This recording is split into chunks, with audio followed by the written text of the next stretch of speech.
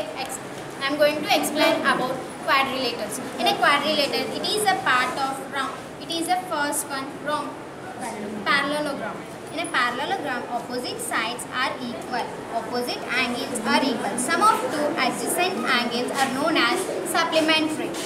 And the sum of the diagonals bisect each other and they divide the parallelogram into two congruent triangles. You can observe here, first one is here and second one is here.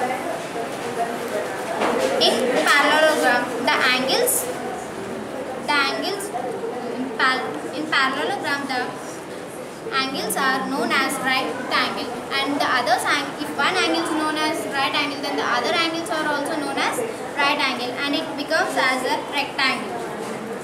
Rectangle is a special type of parallelogram whose angles are right. In a rectangle, each angle is equal to 90 degrees. Here you can observe 0 to 90 degrees, and here you can observe by other way also. Here is 230 and here is 320. 320 minus 230 is equal to 90 degrees. Here you can observe in another way also, sir. Here 110 if we are taking, here 200. 110 minus 200 is equal to 90 degrees. Here 180 degrees we have taken, here 270 it is, sir. 270 minus 180 is equal to 90 degrees. Now she is going to explain about rhombus. It is a rhombus. In rhombus, all sides are congruent, means it is equal. Just like AB is equal to BC, BC is equal to CD, CD is equal to DA. And opposite angles are congruent. Just like angle A is equal to angle C, angle B is equal to angle D.